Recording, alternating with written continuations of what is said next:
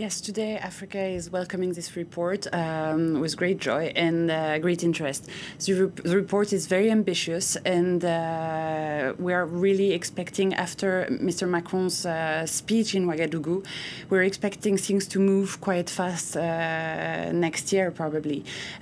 So today it's a first step, but it's an important step, because today most of our heritage is in European museums. Africa has been departed from 90% or 95% of its heritage. So today we see the opportunity to get it back and finally have access to our history. But how difficult is that process going to be? It's going to be very difficult, and we don't deny that. We understand it's been since colonization that we've been looking for our past, our history.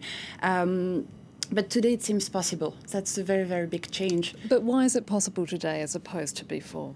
It's possible because Mr. Macron has the political power to change things. And as we heard in the subject just now, the French law, made it impossible for us to ask African heritage, because it was in the French national collection, and you can't remove any art from the national collection.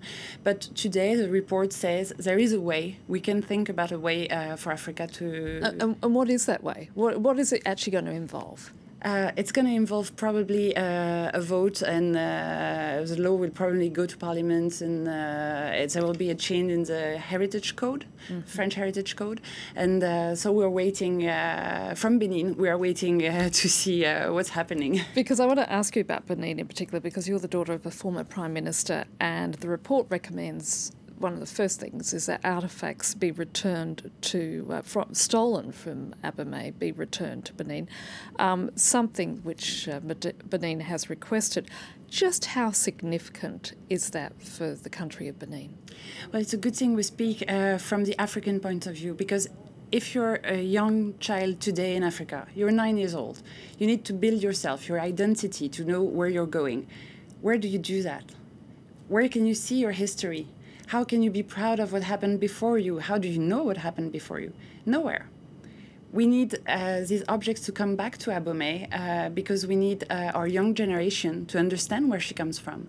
And that's the major revolution in the report and in Macron's way of looking at the restitution.